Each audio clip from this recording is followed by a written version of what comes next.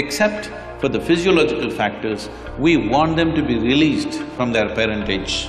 If you're identified with your genetic memory, you will just be a replay of your parents' life. You have a certain kind of software, unless you disengage with that, nothing new will happen. What I'm saying is, there is… the potentiality of being human is just this. As I said, every creature has captured a certain amount of consciousness, but what they capture is not significant enough to become conscious of our consciousness, where we can begin to expand this. Other creatures also conscious, but they cannot expand this. So the reason why an individual human being may feel trapped in their own limited ways is simply because they're super identified with their memory. So one of the first steps in yoga is always this, that you start identifying with your ignorance, never with your knowledge. Because your knowledge, it doesn't matter how vast it is a minuscule in this cosmos. But our ignorance is boundless. Right. That's right. That's for sure. So to blow the maximum bubble that you want, first and foremost thing is you do not identify with your knowledge. That means you do not identify with your accumulated memory. Accumulated memory on a superficial level may be just what I learned, but on a deeper level, it is my genetics, it is my evolutionary memory, it is all the different dimensions of memory. So one fundamental thing we do, which is something which would be very interesting for doctors like you to study, is we do certain things with people so they become free from their genetic memory as far as possible. Except for the physiological factors, we want them to be released from their parentage. This is the purpose. The entire Eastern cultures were focused on this, now it's all messed up, people have forgotten this. Otherwise, one thing is, we are always seeing how to distance ourselves from the genetic memory, because we saw that if you're identified with your genetic memory, you will just be a replay of your parents' life. You will not be a fresh life. If you want to be a genuinely fresh possibility, you have to distance yourself. There are many types of processes through which we distance ourselves from genetic memory. You must see this, it's so dramatic in the sense, in 24 hours' time, the human being changes completely, the very way they think, feel, understand and perceive life.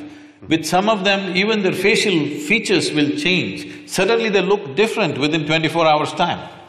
The change is so dramatic. So what do you do? Like him, I also de-link. For a different purpose, but it's in a way alienating from the genetic memory so that your functionality is not limited to your genetics, that you are not a copy of the parents who produced you. Yes, they've given you a body, they've nurtured you to a certain adulthood, after that their business is done. Now your business is to become a totally new potential of life.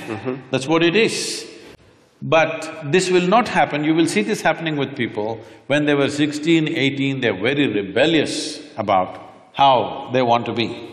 But you watch the same people after they're 45, they're behaving just like their parents. They walk like them, sit like them, talk like them, everything coming back, catching up with them. Because the genetic memory overpowers the initial desire and exuberance of youth. Once it begins to recede, you will see you start behaving just like your parents, because the genetic memory overpowers you. So one of the first fundamental things that if one is striving towards becoming more conscious is to distance yourself from your genetic memory. If that doesn't happen, the power of this memory is not simple. To put it very simply, in today's world it's easy to explain because it's your software. It's not the brand of the computer that you're using which decides what happens on the screen. It's your software. What is the software? That's how it functions. So your memory is software. You have a certain kind of software, unless you disengage with that, nothing new will happen. You try whichever way you want, the same things will happen. Over and over again, the same things will happen. When same things happen, slowly, this is not a conscious process, but it's happened to nearly 98% of the human population. If I saw you when you were 5, 6 years of age, your face was like this, somebody had to poke you with a pin to make you unhappy. Now somebody has to make you happy. It's a real task. Because the exuberance of life has sank because of the repetitiveness of memory. The same things are happening, you may not be conscious of it, but the same things are happening. When same things are happening within you, slowly you lose all your exuberance. Only if something new is happening. Now people think something new means they must fall in love, they must take up a new job. That's not it. Something new needs to happen within you, in the very mechanics of who you are. If something new is happening all the time, you will be exuberant. Otherwise, without knowing why, slowly your face has become grave. Your face has become grave means you're practicing the posture for the grave. That's what it means.